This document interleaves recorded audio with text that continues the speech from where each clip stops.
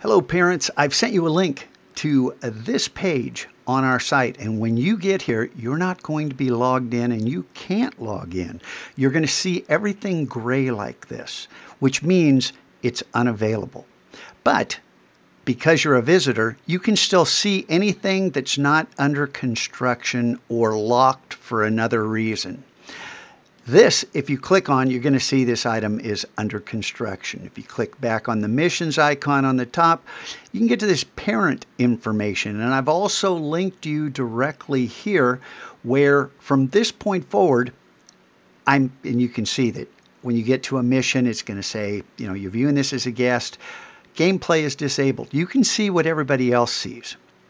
And right here, I'm recording this week 5 video. For the following weeks, at the beginning of the week, I will record an additional video with updates for you. I'll still use Infinite Campus to connect you, but you can always come back here for information without digging through your emails saying, when did he tell me that? When was that? So week 5, here we are.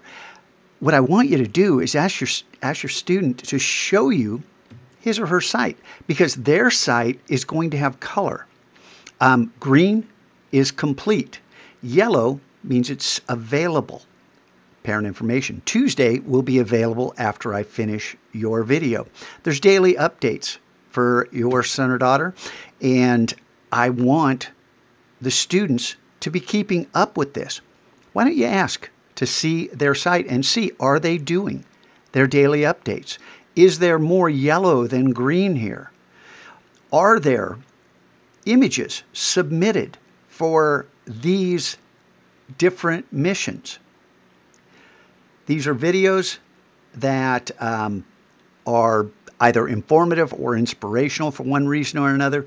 These 3 columns are the important things. Now, if you check Infinite Campus and check attendance, this gives you an idea of your student's grade. Here's my rubric. Here are the grades. These are the backbone of our system. Okay? How we function in this class is very different. I bet you've never seen a rubric that had that few words. That's it. That's the entire rubric. And if you want to know how I know, watch that. And then I continue to update everything to give the students more information. My grades, if you look at attendance, look at the participation going on. If you're there 1 day a week, well, you're in this category. You're in that 20% category. If you're there 4 or 5 days a week, well, you're in this category. As long as you're doing work. Just showing up is half of it. Doing work authentically.